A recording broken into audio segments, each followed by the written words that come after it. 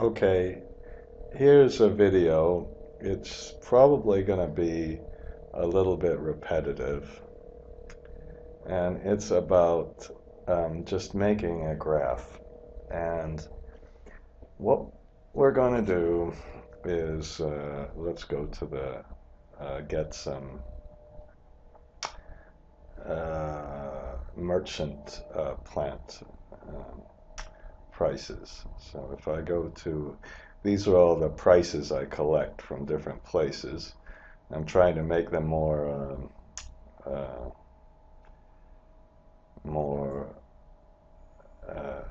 automatic, really.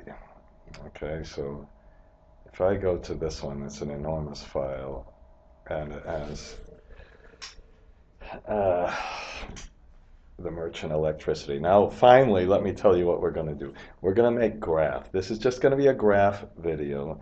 And instead of presenting just hourly data, we'll present moving average data that shows both the detailed hour by hour and then a slower kind of moving average of the hour by hour, both on the same graph. And the way to do that, notice it's coming up for a long time. So if we go to the hourly analysis, we have the electricity and the gas, we have the year, we have the end of the month, and if I want to graph, let's just graph the electricity. If I press Shift Control down, and then press Shift F8, and then we press Shift Control up, and then press F11. That's Shift F8 to just do your what you might normally do with the Control key. And okay, I should have. Excuse me. I should have started here. Shift Control down. Shift F8, Shift Control up, and then just let's press this one. Now, here's what a couple of things we're going to do. Instead of just making this graph go up and down, I might want to show the average for the period, and I might want to exclude these really large ones. So in the middle of this, and we have some negative prices, which is fine, you can have those. That's what we're going to do. We're going to use the SUMIF and the LOOKUP to do it. It's going to be pretty simple when you see it, but we'll do a little more. Now, I have to make my normal thing. This is a free video, so I get to advertise a tiny little bit. If you want help, I offer these Skype phone calls.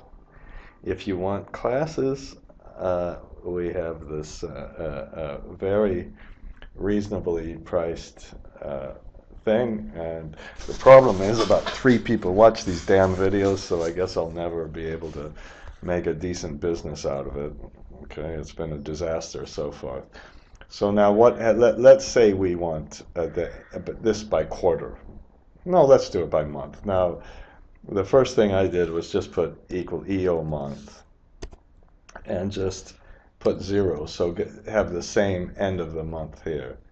Now, once you have the end of the month, let's start here. And if we go from 2015 to 1998, so we'll have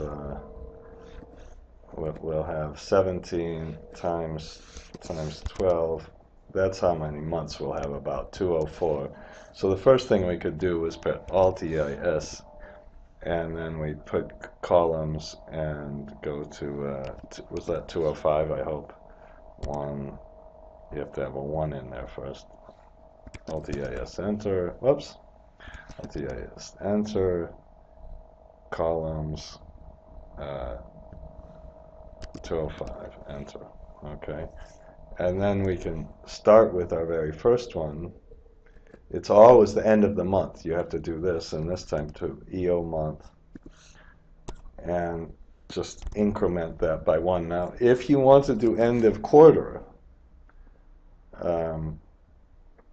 you can do, you have to write, I'd write a function. You can do end of the week. So this goes to April. Okay. We can add one. Okay. Okay. Now, you notice this is taking a long time to do. Okay, so we'll show you something else. I've showed you this in another video, but very few people watch all the videos. This ridiculous, it's being ridiculously slow. Now, if you want to only, want to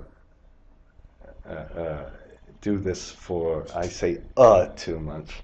If you only want to do this for a particular range, go to Developer, Macros, and it looks like we already have a macro. Let's edit this, and let's up here put sub calc range. And it's such a simple macro, but it's so useful. And range selection dot range dot calculate.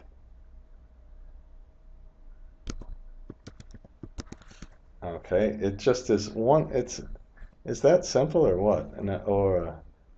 No. Range dot. I think we better, excuse me, maybe it's not as simple as we have. Okay, how about we'll put range name equals selection dot address, and then we put range name dot calculate. Okay, now when you do this, you better assign it to a range name. I'm going to put Shift Control S because I use Shift Control C so much. So let's go to our macros and go to calculate range and press Option and press Shift S. So, and then you cancel, then we'll go to the formulas, calculation options, make it to manual. So if I wanted to do the same thing we just did, I'd select this, Shift Control S, and if you don't believe it happens, let's just press Control D. It gives you the same thing, Shift Control S, just calculates it. Okay, so I don't know when I stopped. So the next thing let's do is, then let's just do an average if, and that's the, now I've done this so often that you must be kind of sick of it, but I think it's just so effective because I never used to do it. You just take the whole column, then take one single line, and then let's take this line, and perhaps in a minute we'll want to do this with gas prices too. Shift Control S calculates it. Now, okay, it took a minute more. Shift Control 1. Now, if we want to right here put the monthly average, okay. Now, why is this taking so long? I think I thought I put it on. Okay, well, whatever. So, month average. All we have to do is put equal lookup. Now, the reason the lookup works here is because the dates are in order. So we'll take this date and look up against the whole date here, and then the whole date here. Okay, and then we double click. And when we have it on manual, even though it is always the same, it gives us the same price. And then we press Shift Control down, Shift Control S.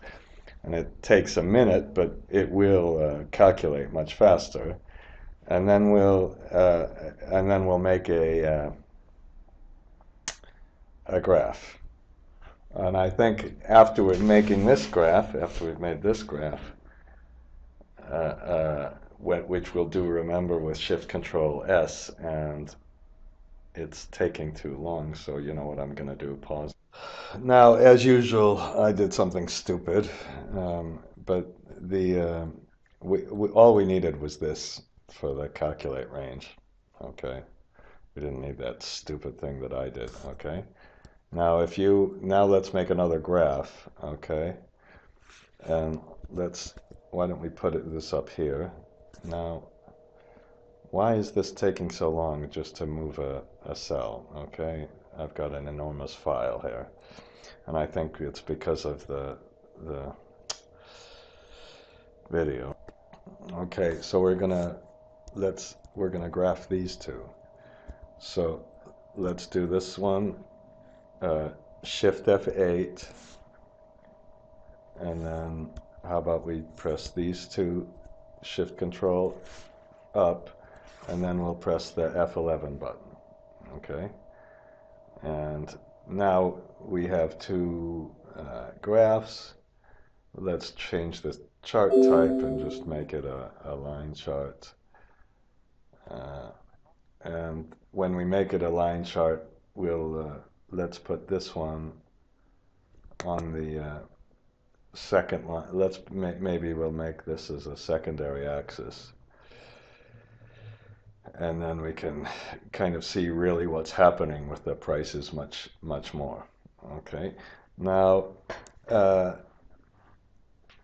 I think that's kind of enough of this graph.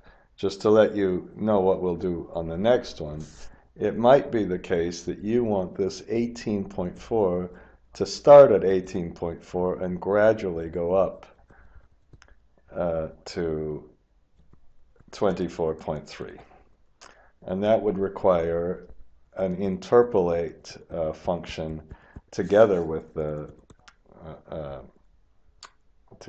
date.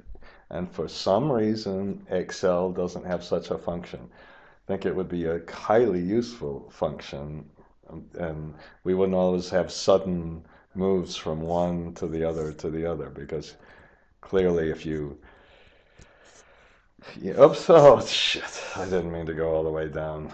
Okay, but you know, instead of this being kind of a step graph, then we'll have a gradual graph. I didn't Alt-EL. I just wanted to show you the Alt-EL. Okay, so this showed you a little bit of how to quickly do this. Now, one more thing, if you want to find out where the files are, you go to the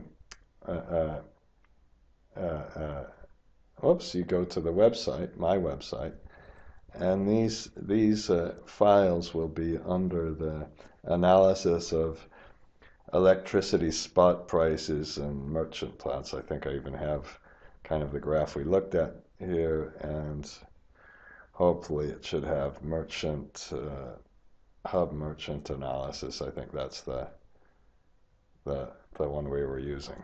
Okay, and you can find other electricity files in that area. Okay, and I'm going to stop this video.